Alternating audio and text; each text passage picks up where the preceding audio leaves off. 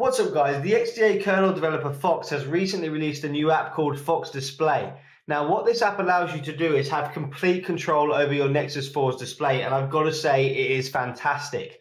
I've completely changed the way my display looks. It looks a lot more saturated now, the colors are clearer, more vivid.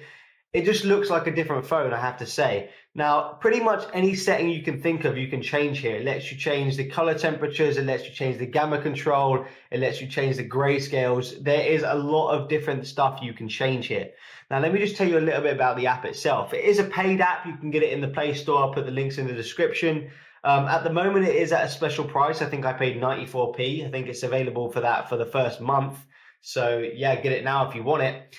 And there are some requirements. Basically, you can only use this app and it only works if you're on a stock rooted kernel or if you're on his own specific kernel. Now, it may work on other kernels if they implement his specific gamma code, otherwise it won't work.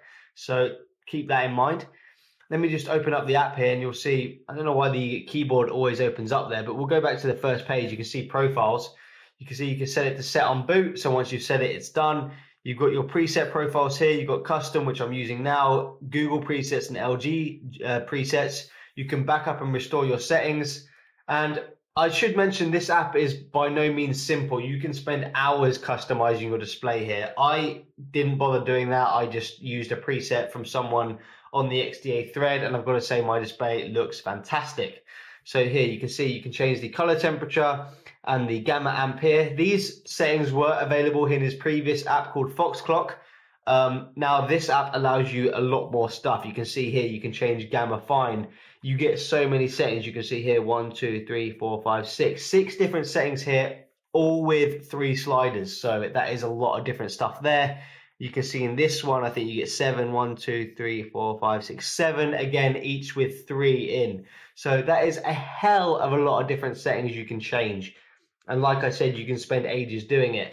Now, the end result is so worth it though, guys. I mean, I thought the stock colors were okay, but after looking at this display, I was wrong. The stock colors are washed out.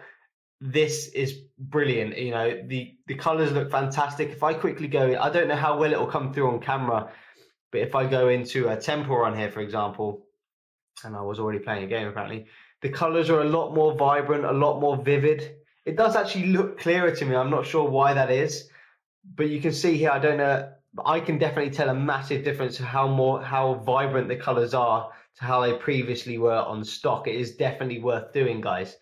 You know, this is a reason just to root your phone alone.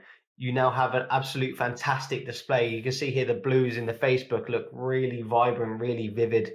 It's just a fantastic app. So yeah, guys, that's FauxDisplay for the Nexus 4.